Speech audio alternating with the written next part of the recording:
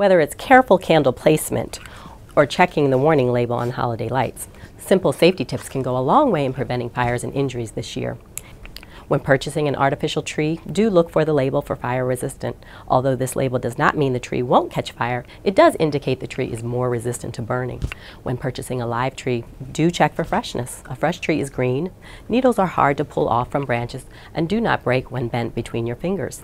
The bottom of a fresh tree is sticky with resin. When tapped on the ground, the tree should not lose many needles.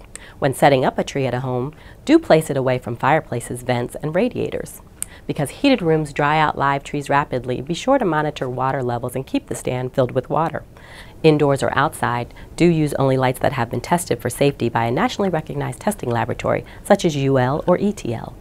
Use only newer lights that have thicker wiring and safety fuses to prevent the wires from overheating. Check each set of lights, new or old, for broken or cracked sockets, frayed or bare wires, or loose connections. Throw out damaged sets.